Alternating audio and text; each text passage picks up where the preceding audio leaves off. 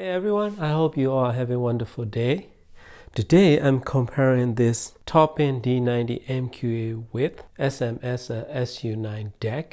They both are high-res DSD compatible and MQA available digital analog converter that you can buy. So overall noise performance and everything, they are very good, very reasonably priced and very high in price to performance quality ratio. So overall sound quality is only comes down to personal preferences. For me, I like warmish sound that closer to neutral. I do not like very warm sounding or very lean and very, I would say cold sounding, very neutral, bit on the colder side. So I'm not really big fan of those kind of sound quality. So when I'm comparing these two DACs, that's what I have in mind, and I went through with Tidal and then Amazon Ultra HD streaming. So based on those two streaming services and whatever all the files that I have in my DSD and high-res collection. SMSL SU-9 use the ESS digital analog converter instead of Asahi Casey AKM chip. So main digital analog converter chips are very different. So overall sound quality, this D90 MQA have a very neutral and very clean and very well refined sound with great resolution and very good sound reproduction with great instrument separation. Is really good DAC for the asking price. And this SU-9 DAC also offer very good engaging sound with a little bit warmish tint on overall sound signature, which is really great in my opinion. And musically, for my favorite music and my listening habits and what I have, I prefer this SU-9 for my taste, especially when I'm pairing with this Aperion Audio Novus Towers, which is very neutral and very good musical sounding speaker that doesn't add a lot of coloration to your music. This speaker is also highly recommended. Very good musical sound for the asking price and very good bass performance for the size as well.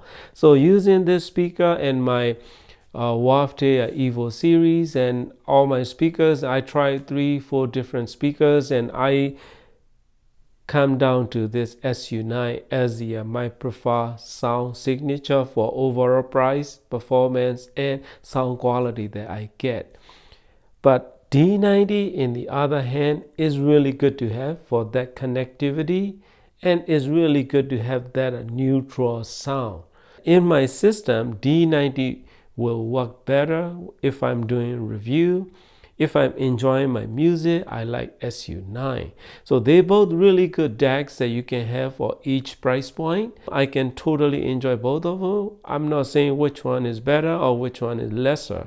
So my main point is, if you are looking for good DACs in this price point, each have its great offering for price to performance ratio. They both very good DACs.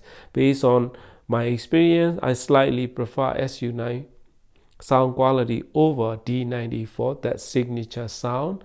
So that's the difference between these two digital analog converter. They both very musical, very good sounding digital analog converters. Thank you for watching and happy listening.